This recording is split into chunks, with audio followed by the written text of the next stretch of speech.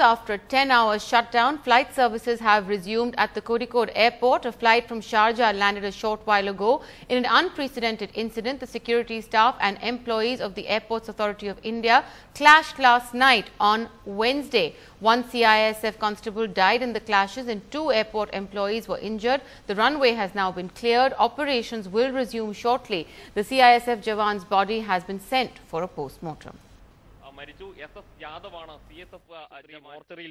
That inquiry has been ordered and forensic officials are there to investigate into the incident, whether this is an accident or a murder.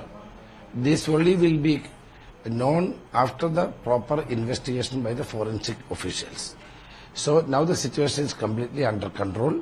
The top officials of the Kerala police is already there, and the airport authority officials as well as this CISF commandant is also arriving there. And now the normal operations in the Calicut airport is on. All right, well, my colleague Sneha Koshi joins us for more on this. Sneha, can you detail to us what led to these clashes, unprecedented? Well, actually, the details of that, according to the police, is not out yet. The police is saying they'll say only after the investigations are over what led to it.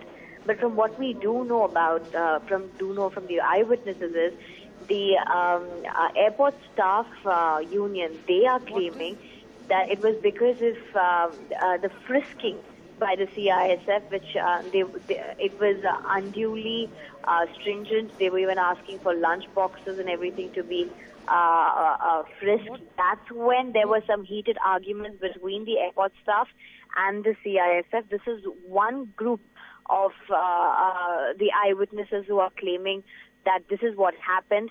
And that led to a heated argument where there was and then eventually gunshots were heard, and one CISF jawan was found dead.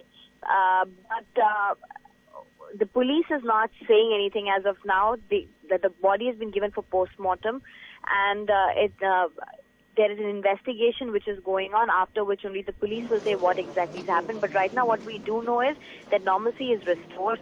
Flights are landing and taking off. But what caused this unprecedented lapse in the security at the airport, where the CISF and the airport staff, which are actually responsible for the maintenance and the security in the airport, it's not clear what exactly caused the lapse.